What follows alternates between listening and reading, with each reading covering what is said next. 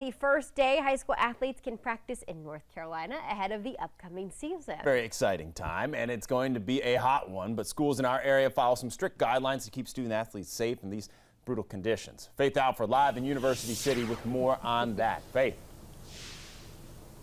Alex and Mary, I think this is the best time to have practice, if you ask me. I know it's early. I'm here outside of Julius Chamber High School. We've been waiting all morning for the coaches and students to arrive, but they haven't arrived just yet. I have been hearing the sprinklers behind me, so it's going to be a busy day for them. Now, what we can tell you here is that the State High School Athletic Association has laid out some guidelines that schools are required to abide by.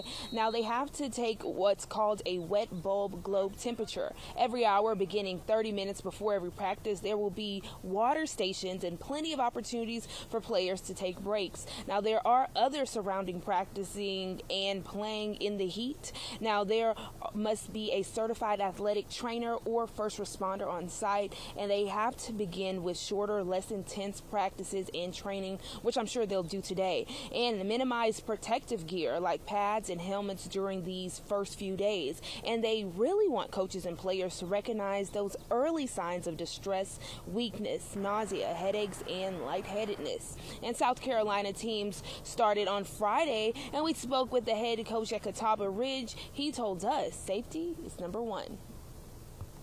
And, as coaches, our job is to take care of these young men. We've watched the videos. We're certified on how to keep them healthy. We got water breaks scattered into our practice. In South Carolina, we've got 2 days in helmets, 2 days in shoulder pads to let the boys get used to that heat. So it is hot. In the end, it's not going away. We got to learn to deal with it. Now, practice is going to be starting early today, so we're going to be checking in with schools from all around our area, and we'll bring you those updates later this evening. Live in Charlotte, Faith Alford, WBTV, on your side.